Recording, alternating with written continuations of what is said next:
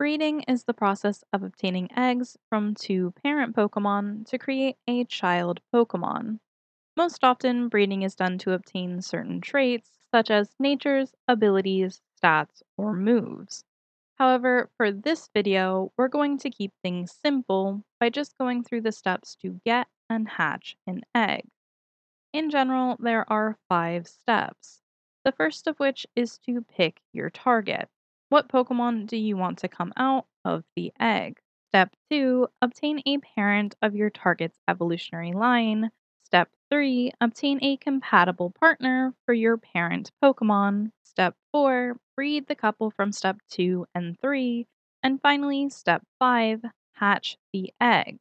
Be aware that most Pokemon are obtainable via breeding, however, there do exist some that are not.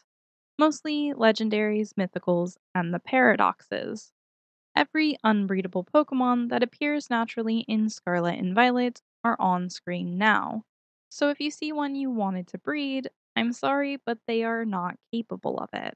Also note that these mons, classified as baby Pokemon, can hatch from eggs but cannot breed. For example, I can get a Pichu from an egg, however, that Pichu cannot give me more Pichu eggs. I'd have to evolve it up to either Pikachu or Raichu for it to give me more eggs. For this video, I'll be breeding a Zorua. With the target selected, we now need to find a parent in its evolutionary line.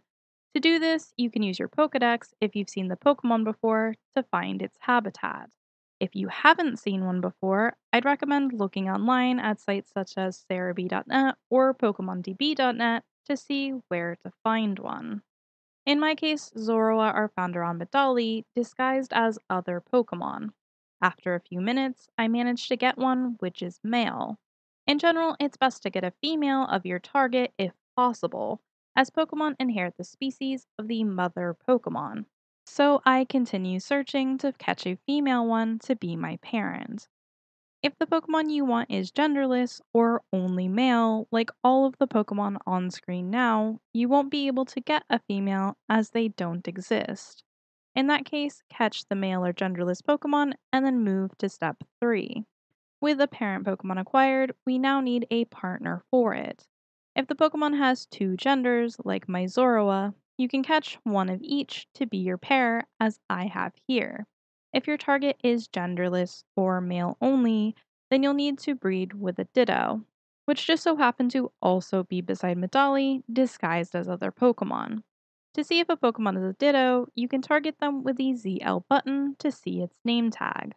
When the tag says Ditto, engage it in battle and it will reveal itself to you. Ditto can breed with all breeding capable Pokemon, making it the #1 choice for a breeding partner in most cases. You can also breed Pokemon of other species with your parents if they share an egg group. Egg groups are a little more complex to explain, so I won't go over them in this video. For the most simple version of breeding, using either Ditto or the male version of a Pokemon in your target's evolutionary line is recommended. We now have the parents we want to breed together, time to actually breed them. In Scarlet and Violet, this is done by putting the 2 parents into your party and removing all of the other Pokemon. You'll then want to locate a place to set up a picnic. I usually picnic right outside of Alfornada, but you can go wherever the game will allow you to set up the table. Then position yourself at the end of the table where there's a little basket and just wait. After a few minutes pass, check the basket with the A button to see if an egg has appeared. If not, continue waiting. It can take a while for Pokemon to give eggs without the use of egg power, so if you find it's not giving you one and are willing to spend a bit, you can come to this restaurant in Alfornada to buy egg power. Or you can make your own egg power using this sandwich. Once you obtain the number of eggs you want, leave the picnic. Open your boxes and add the egg to your party. To hatch it, you'll simply walk around for a little while. If you have a Pokemon with Flame Body, Magma Armor, or Steam Engine, you can have the time it takes to hatch your eggs by putting them in your party as you walk.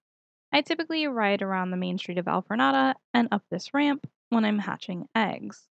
And voila, you've successfully bred a Pokemon. This is just the very basics. If you wish to know more about the things you can affect via breeding, I'm making more guides that go over every aspect of breeding Pokemon in these games. When they're all done, a playlist will be on this end screen. Until then, it'll show the video YouTube recommends you watch next. Thanks for watching. I hope you have a lovely day.